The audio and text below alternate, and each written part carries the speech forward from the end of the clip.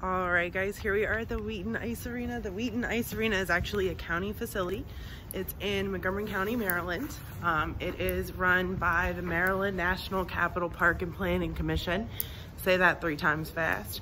Hi guys, welcome to the Wheaton Ice Arena, where your skating dreams are just a glide away. As you can see, here we get you checked in with wristbands. There's a different wristband for every personality type, so no matter what you like and what you don't like, we've got something for you, okay? This is only a couple of them. There's a whole row of them, because when you do check into ice rinks, they need to have a way that's easily identifiable to make sure that you did pay to be on the ice. So some rinks use wristbands like we do. Other rinks might use like giant stickers, but we use wristbands. After that, you may need your own skates. You may have your own skates, or you may need to rent some. So you'll get a skate exchange ticket like this. This is, hey, I'm renting skates. You would cash this in next door at our skate exchange in order to get a pair of skates to play around on the ice, okay? So let's go ahead and take a walk over to the skate exchange and get our skates. All right, guys, so let's go ahead and get our skates. We're gonna head right over this way. Over here is our skate exchange. So as you can see, we have a whole bunch of skates that are just lined up in these little cubbies. That's where they live. Or at the skate exchange. What kind of skates are you looking for? Do you know the difference between skates? Well, let's go over them just a little bit. This right here is a hockey skate. If you look, it has a very curved blade. It's also a little bit shorter than your regular figure skates, okay? Hockey skates are made so that they can go quickly across the ice without doing too many tricks, because hockey players want to get from one end to the other and just be able to stop on a dime. Okay, so hockey blades are just a little bit shorter, and they also have that little bit of a curve down here and over here at this side. If you're looking at it straight on like this, you would actually be able to see that it has a curve right here too. That helps them as they go through the ice, okay? If you're more interested in figure skates, this is what a figure skate looks like. The blade is slightly longer, okay, than your hockey blade. That's because figure skaters need more room and more surface area on the ice than a hockey skater does, okay? If you look, one of the coolest things is that it has this toe pick. The toe pick is actually how they anchor themselves into the ice so they can do those spins that we all love, the double axles and things like that. It also allows them to do their jumps and everything. Now, a hockey skate versus a figure skate is different in a lot of ways. Not only is the blade longer, it's not quite as curved, okay? So if you're looking at the straighter blade on a figure skate than it is on a hockey skate. And again, that's just simply because figure skaters are looking to do more agile things on the ice than just get from one point to the other. You know that the way a boot fits is incredibly important to skaters, that you can actually get your boot heat treated to fit your foot perfectly. They heat them up and then cool them down around your foot so that way it matches, kind of like a sock. Okay, the boot is so important that some skaters actually replace the blade only and keep the boot. You can do that because you can buy just blades. So if you look on the bottom of a blade, there's actually screw holes right over here, okay? And that's how it's secured to the bottom of a boot. See?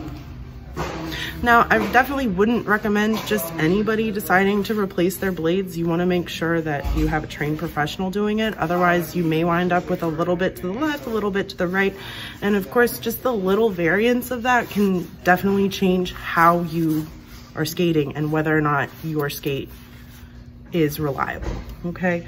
So from here, we're actually gonna head out over to the ice because I hear there's a figure skating session going on right now, and it's pretty cool to watch. There's a lot of interesting things that they do. It can be a little bit intimidating, like to me, because I am not a skater by any means. They're just so graceful opposed to me. I fall up steps and things like that. Let's go ahead and take a look and see if they have anything amazing going on out there, okay? Alrighty, so now we've got our skates and we're heading out to see what's going on the ice. A quick little look.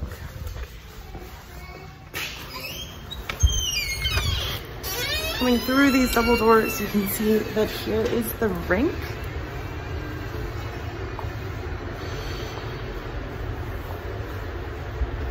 Okay, and here we go. This is a super special treat. This is what we call the Zambe.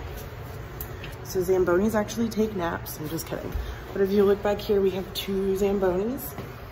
okay? The Zambonis are this super cool, like weird looking machines that go across the ice and resurface it. So what they're actually doing is there's a small blade, well, it's not small, but there's a blade. There's a blade underneath the Zamboni that's shaving the top layer of ice off. It pulls it up into those pits, okay, that look like this when it's closed. And then at the same time, it's laying down hot water, and the hot water is what actually makes the new ice.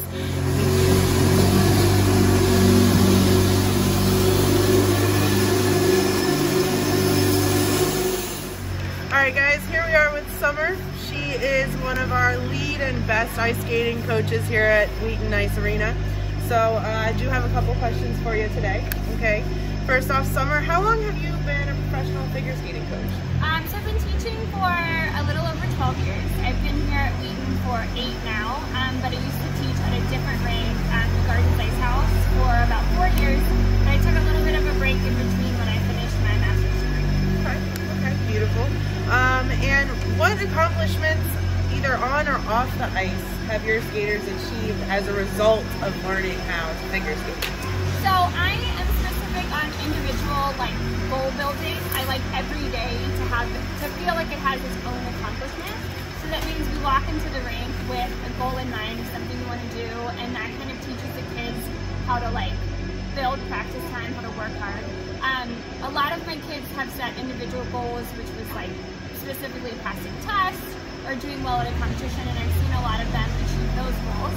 But I've also seen them apply to colleges of their dream and be able to get in using skating in their resume. I've seen them get into other programs, whether it be accelerated learning programs in primary school.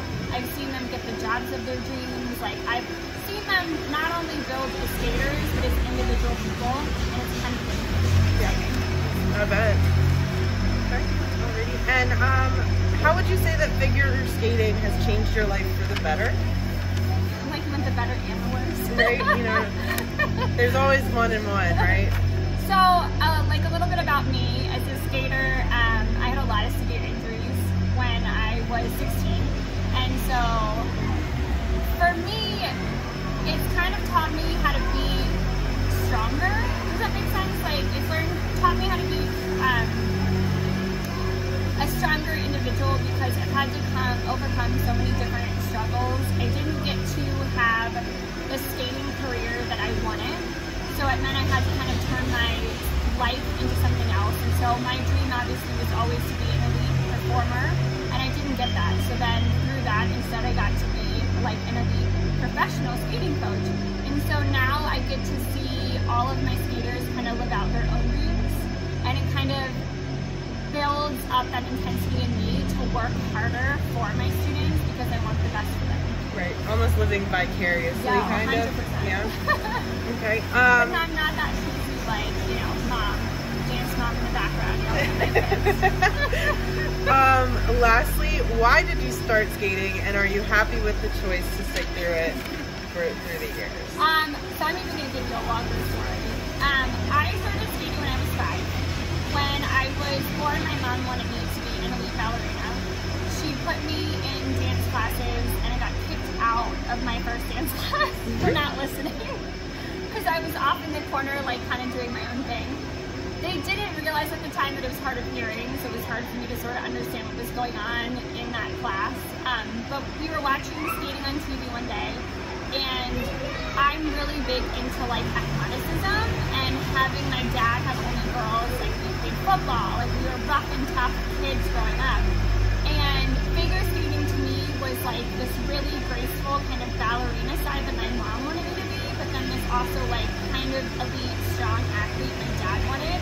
And it kind of felt like the best of both worlds to me. So it was get me on the ice, I want to try this. I waddled out on a park rink. It was actually at Herbert Wells for the first time when I was 5. My skates were not tied properly. I only knew what inside edges were. There was this lady skating in the middle of the rink doing jumps and spins. She was so fancy. I got up to her and I said, teach me how to do that. Right now I have to jump and spin. My mom looked at me and was like, oh no, this sport is expensive. What did I get myself into? I've never left the ice ever since. I have zero regrets, even through my injuries. People ask me if you could do it all over again, would you? Absolutely not. Like, even through the hardships and the hard times, like, this is my life, and I'm happy for the choices I made. Well, thank you for sitting down with me, Summer. I know you've got classes coming up, so thank you a lot. Alright guys, so here we are at the bird's eye view of the rink in total. Figured this is a great place to go ahead and close today's walkthrough. So today we did learn how figure skating and hockey molded the lives of two individuals here at the Wheaton Ice Arena, and how they actually kind of made careers out of their interests. Okay, we also learned a little bit about the different kinds of skates and what they're good for, and some interesting facts as far as skates are concerned. Personally, I never knew that you could change out the blade until I started working at an ice rink. Okay, essentially what I really want you guys to take away is that ice skating has been around for 4,000 years. So it's one of the oldest pastimes on record. They actually believe that ice skating started by using sharpened antlers from animals, okay? So if you're curious at all about how ice skating can help you, because it is a great cardiovascular activity, please visit your local rink. Ask them about, you know, their public sessions when you can come in and try out skating. And then also, of course, you can always look into lessons. But please, again, take it from someone who didn't know anything about skating. It's way more involved than you would ever have dreamed. And it definitely is one of the best ways to keep yourself in shape. And that's all I've got from the Wheaton Ice Arena. Have a good night.